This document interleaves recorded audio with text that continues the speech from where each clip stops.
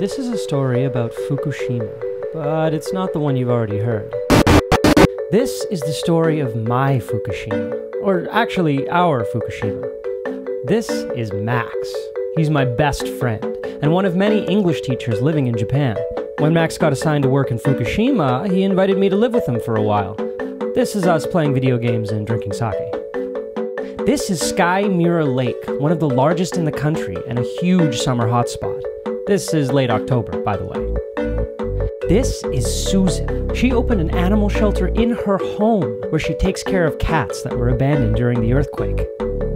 This is Saruga-jo, the castle where the final battle of the samurai era was fought. And this is a fire festival.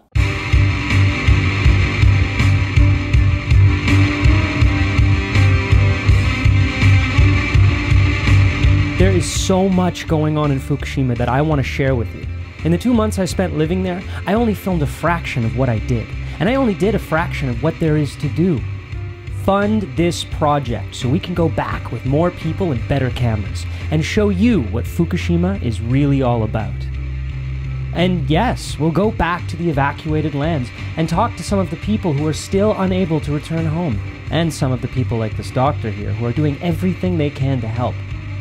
Maybe we'll even be able to rescue this guy, who is either an idiot or a genius. I want to show you the real Fukushima. The Fukushima that isn't about the disaster, the alarming cleanup reports, and the sensationalist bullshit Facebook posts. I want to show you my Fukushima.